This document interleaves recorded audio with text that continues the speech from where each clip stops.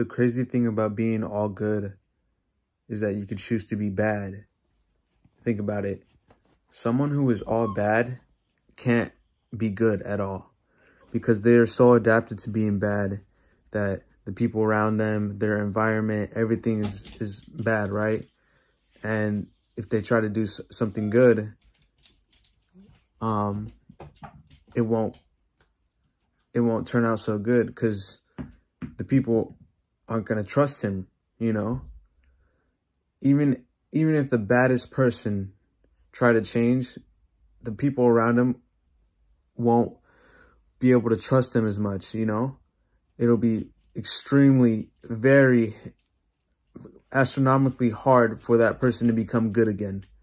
But it's crazy because a good person can also do bad.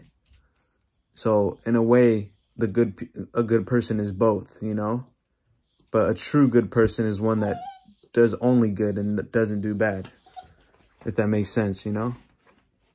So being good, you have the option to be both. But being bad, you only have the option to be bad. That's crazy to think about.